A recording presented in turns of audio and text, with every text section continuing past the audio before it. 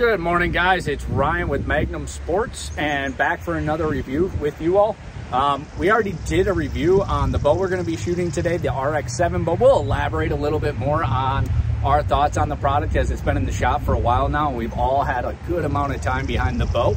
And then we're also going to do a product review on the Garmin A1i Pro. And we're super excited about this particular sight because it eliminates a lot of the guesswork that a lot of hunters are doing in the field. This particular optic will measure distance and then go ahead and set a reticle for you using a small red dot sight. So I'm pretty excited about that. In addition, we got a bunch of True Ball products in, including the GO2 releases. So we'll talk over some of that at the end of this video as well. If there's wind noise in the video, I apologize. I'll try to be loud and vocal for you all.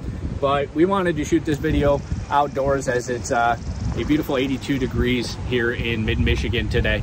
So stay tuned. We look forward to talking about all these products with you guys, and let's see how we do.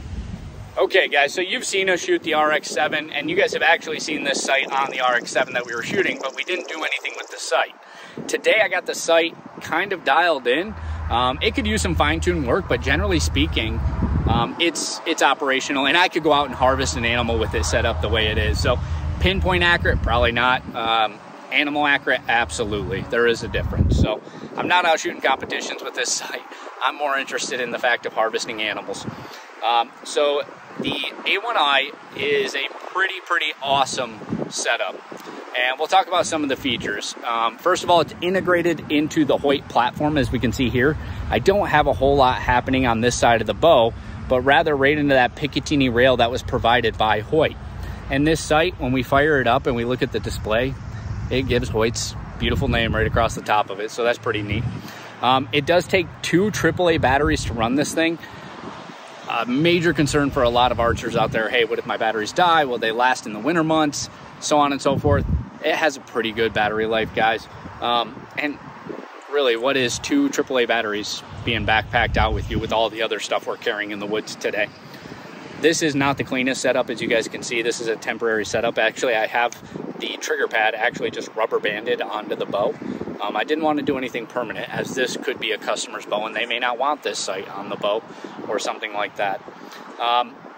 Other really cool features is the setup. Listen, I'm not a computer guy. I really can't honestly stand computers, but I was able to, I mean, it literally walks you through setting this thing up step by step by step, and it's not in a manual.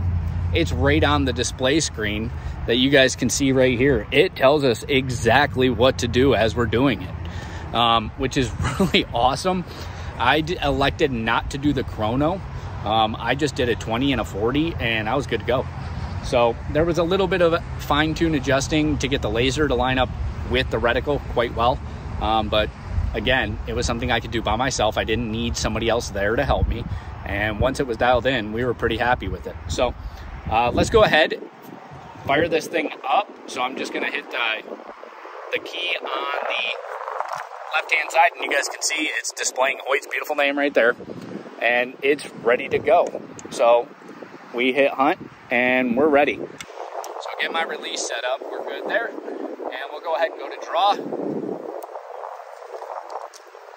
And now what I can do is simply use the pins provided. In this case, I'm ranging, and I'm ranging at 19 yards. I thought I was close to 20. I'm good there. And that's it. So let's go see where we hit and if we're happy. So this is where we're at 20 yards, just slinging a single arrow. Usually I shoot groups of 6, but we're not gonna do that today because I don't feel like tearing up a bunch of arrows. And again, guys, this took me a few minutes to like put on and calibrate it just to get a good idea of how this sight would perform. Let's step right back to 40 yards and see how it does.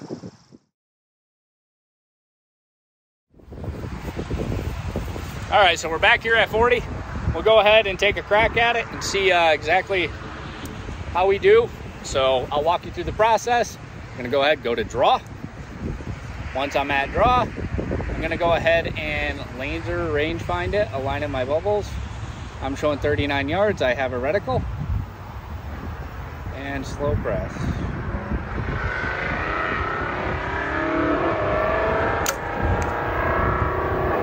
don't get two more. Well, that's a ringer. So we're happy with that. Let's go take a look. All right, guys, so here's the 40 yard. Sure. Will it kill an animal? Absolutely. We're super pleased with that.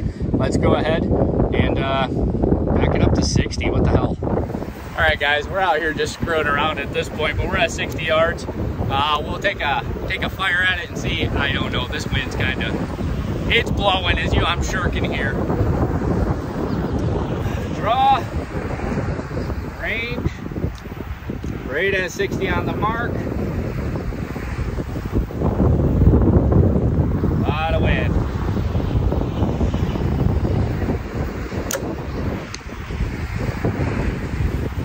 I'll take it. We'll see. Let's go take a... And there we are, our 60 yarder. So, okay guys, so our final thoughts on the Garmin A1i Pro. We love it. Now, again, it's a super expensive bow sight, right? We're not talking about a $500, $600 bow sight, in which in its own nature is expensive, but we're looking somewhere around the ballpark of $1,300. And can you justify that? I don't know. Me personally, I think I'll have one by the end of the year. So it takes a lot of the guesswork out of the game in which we play, and I don't have to bring up multiple other things to make sure I'm ranging a deer correctly, such as a rangefinder or anything like that. I'm not taking time in the morning to step things off to make sure I know my ranges on the ground. It's kind of an all-in-one unit, and just for it being as convenient as it is, I would say it's worth the money. Not to mention, once we got the pins actually dialed in, the thing was accurate as all get out. We had no worries with this particular bow setup and the Garmin A1i Pro. So super excited to have it in the shop here. Super excited to put it on my hunting rig here shortly and head out for some whitetail come this fall. The other thing we didn't talk a whole lot about is the True Ball, the GO2. So this little release is, I like it a lot personally. I've shot a ton of different releases. I currently use a B3. That being said, it comes to where you guys can fit it to your hand. It has a number of different ring sizes, if you will, so you guys can make sure it fits your digits just right and you guys are comfortable with it. It is a pinky release, just so you're aware. It has nothing to do with the thumb besides locking it, and it's a hair trigger. It really takes out the possibility of you anticipating your shots, and sometimes you just gotta let the arrow fly to make a good, accurate shot. So, and lastly, the last thing I'll talk about today, and I've already talked about it in the past, is the RX-7. I got an RX-7 sitting here that is a 60-pound bow, and this thing will do work all day. With this sight combination, this bow at 62.7 pounds pull weight right now, I am good out to 82 yards. The combination allows me an 82-yard shot. Will you be taking an 82-yard shot on a whitetail? Probably not, but every once in a while, you know, that one trophy deer takes step at 80 yards, and that may be your only shot. So to be confident and capable is super important. As always, shoot straight, stay safe, have fun, and we look forward to seeing you guys on the range.